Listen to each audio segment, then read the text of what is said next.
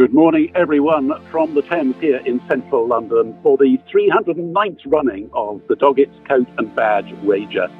It's been running every year since 1714 when Thomas Doggett first founded the race in honour of the accession of King George I. And on this very special occasion, preceding the race, which will kick off in 15 minutes' time, we have a coronation pageant.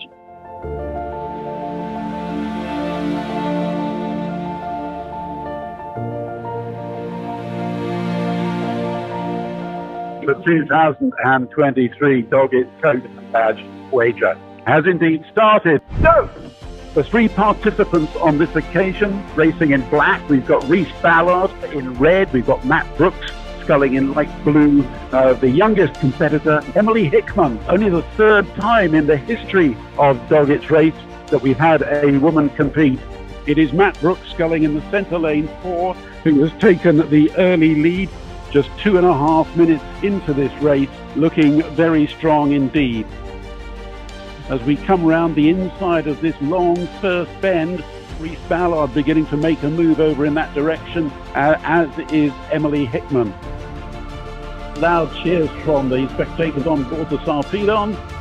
There has been a change of lead, and Reese Ballard has had a fantastic last half mile or so, and has come up on Matt Brooks and has overhauled him to the head of the race. This really is a great race developing.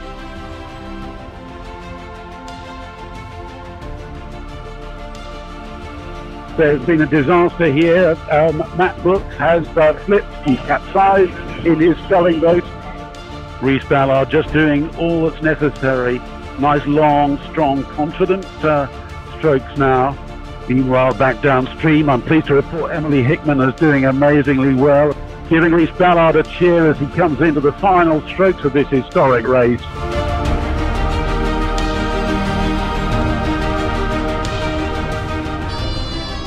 And there goes the siren, and he's done fantastically well, a very finely judged race.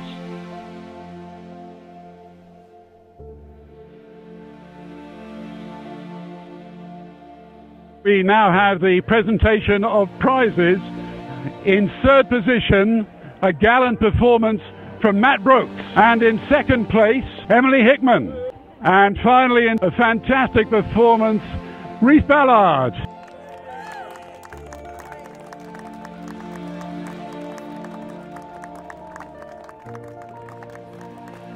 Just thank you to all the people that have helped me. It's been a really stressful month. It's been sort of trying to cram in as much training, so it's been amazing. Your appreciation, please, for all three of the participants in this year's Doggetts Coat and Badge.